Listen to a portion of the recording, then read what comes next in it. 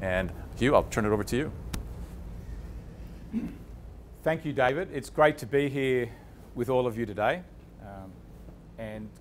David, thank you so much for organising this and having the vision to do it. And Craig, thank you for sponsoring us and allowing us to get together and talk about really the yin and the yang of wealth management and investing. Because as David said, I'm going to talk about human behaviour, and David's going to talk about some investing strategies.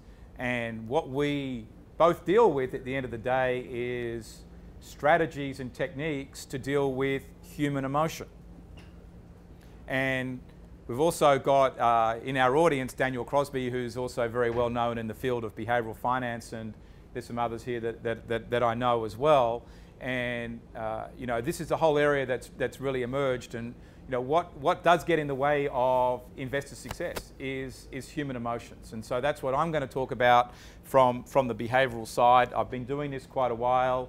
I'm actually as a reformed accountant originally.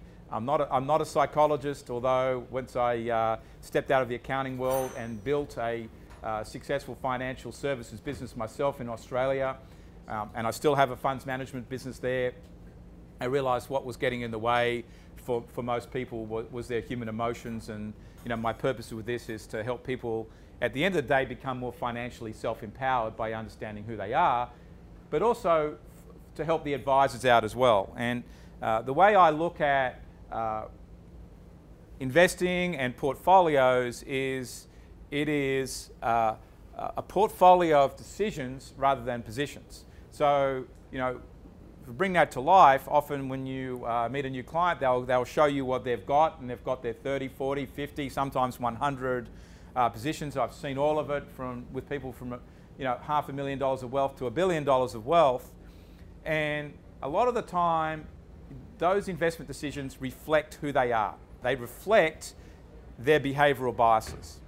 And if we're to help that person grow in the future, we need them to understand what those biases are and then learn to manage around those.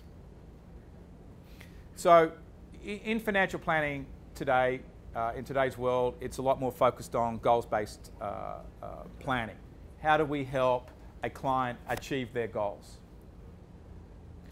The part that I deal with is not only the goals-based planning part, because that is important, but it's the human emotions that get in the way of someone achieving their goals. And markets and life goes up and down over periods of time, and all of us react differently to those life and market events. And what I want you to be able to, you know, what I seek to do with our financial DNA solution is to help you get a prediction up front of how people will behave in those up and down markets. So I'm going to show you our technology solution today for discovering human behaviour and how you can work with that in a holistic wealth management platform, and then how that ties into what David's doing around investing and with an algorithmic strategy. So what do clients use our solution for? To improve the advisor-client communication. If that is broken, everything's broken. And that is the same between husbands and wives and within the family. Right? How do you set quality life goals? So what is a person's motivations for setting their goals? That is actually a reflection of who they are as a person. So we deal with that. Then the investment decision making. So looking at the risk tolerance, looking at the behavioural biases that get in the way of making good decisions. And you know, an area, this is also, and it's not in the blue circles there, but on the bottom left there is compliance and minimising complaints. And so, you know, we're using our systems now with some very large firms where it's been embedded into the compliance management processes. Not only, you know, so we're meeting two goals: improving client engagement, the productivity of the advisor with the client, but also reducing compliance risks. And then there's we do a lot of family dynamics work with wealthier families and helping them understand their differences and sorting out what the issues might be that get in the way of wealth creation and protecting the wealth. When I started this journey on human behaviour, remember I was an accountant originally, I had this theory that when people are under pressure, they would revert to this natural hardwired behavior. They would go back to the animal instincts, and that's what takes over.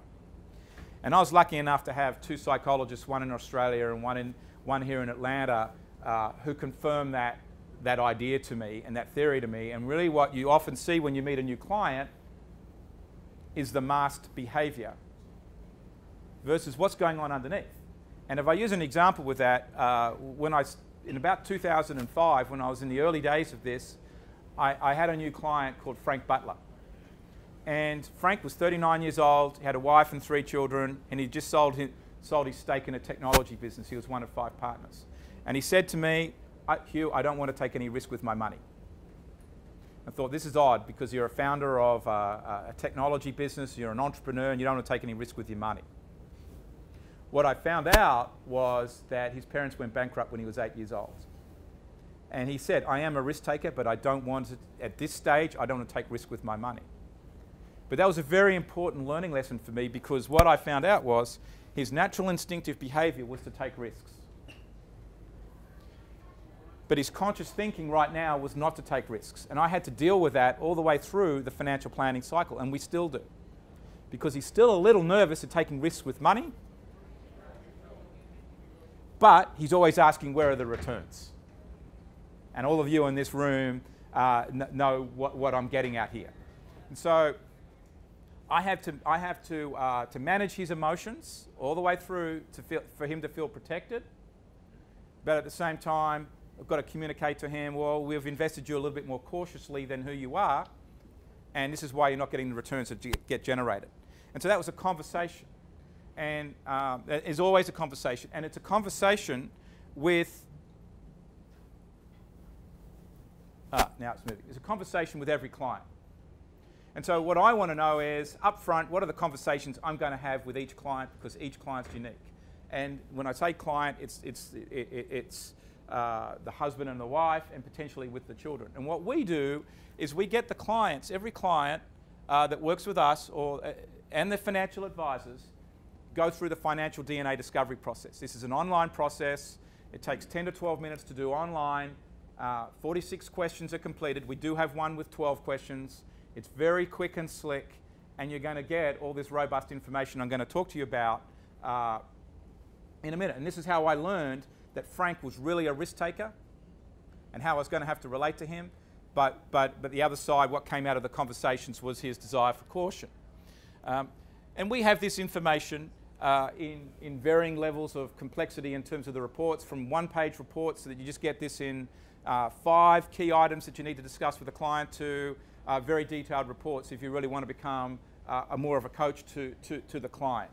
But all the data's there. But what we're focused on is this natural instinctive behavior, not the learned socialized behavior that you see when you first meet a new client. So what's the type of information you get? Now this is very simplified and not all of it. But what I really wanted to highlight out of this is that you get to see your clients in different styles. So for example, on that graph there, I'm an initiator. And that means I'm a bit more goal-driven, a bit more results-driven. I'll take the risks. In looking at my portfolio, I take a consolidated view. I have 10 positions, so long as one has made me 1,000%, I'm happy, and all the rest can be losses. Because that's what it is. So hopefully, if you learn what that means, actually, you will not make so many dud decisions with the bad ones, and learn to focus on improving your decision making rather than just accepting that losses are okay. Some of us in the top right-hand corner there are spenders. You want to know that. Some of us are going to follow the herd. They're the dinner party investor. Heard a great idea at lunch or at dinner, and I'm sold, and I'm going to jump into that. We like all the new shiny things. We're instinctive. We're not going to look at the details. Then others, like my wife, are a little bit more risk-averse and loss-averse. And there's been a lot of behavioural research done on those areas, and Nobel Prizes. But some of us are really averse to a loss. Some of us have regret when we make decisions. Some of us will sell the winners to get the gratification of a profit and hang on to all the losers. And that's just, it's behavioural. But we're all wired to do that at different degrees. And then of course, for all of you, you've got in the bottom left-hand corner, you've got the engineer type client. Now, I know a lot of financial advisors are very engaging people, want to move fast. And you can get the engineer, and you've got to provide them all the research and all the details. They like to mentally account in their portfolio. They want to bucket it all up. It's just a different type of person. Nothing's right or wrong here. It's all about understanding who you are and how you're going to deal with these biases. And that's what we show you how to do. We do work with risk profiling. So we have a risk profiler built into the system based on someone's natural hardwired behavior, and we look at two elements of risk specifically here. The risk propensity, will you jump off the cliff and take the risk, versus your ability to live with the losses. And what I've found is those behaviors can be quite different. And so I still know people out there who are crying because 5 and 6 years later because they took a risk, it didn't work out. And there can be a gap because they're emotionally wounded from taking the risks. Others won't take chances, but once they do take it, they can live with the consequences very well. So we found it very powerful to work with those differences. Then we put everybody across 7 groups, which is just used as a framework to help build that core portfolio, and what element's going to go into cash, and how wired up is somebody to take a lot of risks. So I actually happen to be in group 7. So I'll jump off cliffs and occasionally do wild things with money. Even though I may be a more reserved person, and people I work with don't know that I'm going to do that, but that's how I work. The guy Frank that I mentioned before was a group 6 naturally. But his portfolio actually started out, 60% of it started out at group 3 till we got him comfortable. So we've worked him up to that natural hardwired behavior through a mentoring process. When we get to talking about trade ideas later, where it's algorithmic-based trading, that's going to be for a component of the portfolio where someone's prepared to take a little bit more risk. So from this graph, we can work out which clients are going to be more comfortable with that. And that's going to be the clients in 5, 6, and 7 are going to be potentially more comfortable with that kind of trading strategy. But of course, we've got to have a client conversation. And what we do with, how do you deal with risk? First thing is, and there are a lot of elements to a risk profile. It's not just a singular number. And we've broken it down into a number of components here. The first thing I want to know is, what risk is somebody taking in their portfolio right now? Where are they on the Richter scale as far as their portfolio is concerned? And often, most people are taking more risk in their portfolio than they should be. Then the next one is, what is the risk need? How much risk do you need to take to achieve your goals? That is a financial calculation. It's not behavioral. What is your risk capacity? What is your ability to lose money and still achieve your goals and maintain your life? That is a financial calculation. Then we get into the behavior. What is your natural instinctive behavior to take risks? What is your learned behaviors to take risks? How much financial education have you had? So we then look at those elements and align them to the risk need and the risk capacity. It might be, if you're like me there, I'm a very high risk taker, but I actually don't need to take as much risk to achieve my goals. So why should I take those risks? That's the conversation you have with the advisor. And then you land the plane between the advisor and the client on what the ultimate risk profile will be for building the portfolio. And so the technology we work with does all of that. Now, I've talked a lot about emotion, and managing emotion is first part is to help the client understand themselves. The advisors have emotions as well. They've got to understand themselves. Now, how do we bring this to the portfolios? And portfolios themselves have emotions in them. And one way of removing emotion completely out of a portfolio, because remember, emotions is really what is the difference between success and failure as far as investing is concerned. You could just have ETFs, right? But that's just going to be running along with the market. You can go into funds of varying styles. A lot of the funds out there, some will make money for a few years and then they lose money. They're not all performers, and I think some of you have begun to learn that, and ETFs have increased. But the other way of driving out emotion out of the portfolio is an algorithmic-based portfolio techniques like Trade Ideas has. Okay? And so that can have a component in the portfolio to create the sizzle. And if done properly, you are going to outperform the market. And so that's really the strategy. And there are a number of ways to do it, but Trade Ideas have really nutted that out with the algorithms. And so the last thing we do, so just to wrap up here, is in our system, which I think is a great tool for the advisors and the clients, we have what's called the market mood. So when you've completed your financial DNA, you can as the advisor, you can go back into our system and have a look at where are all your clients as far as the market is concerned today. So if the market's gone up a few percent, there'll be some of your clients that are exuberant, and there'll be some who are starting to exhibit fear. And this all depends on their style and what their biases are. If the market goes down, some will be fearful, others will say, gee, this is a great opportunity. I'm going to buy with my ears pinned back. What we do is we can help you prioritize your client bases by understanding what the market mood is of every client, and then we provide you the script of what to say to each client so that you can enhance the communication and relate to them on their terms and dealing with those same market terms. We actually can help you assign which advisor or which person in your office is best calling up the client, particularly when there's a problem. Because some clients don't want to just be called up and told that, well, we know we made you 13% last year, we've done a great job. They're actually worried about the school fees and their daughter's got a problem, right? So this technology really makes it easy for all of you to deploy human behavior without having to be a behavioral scientist.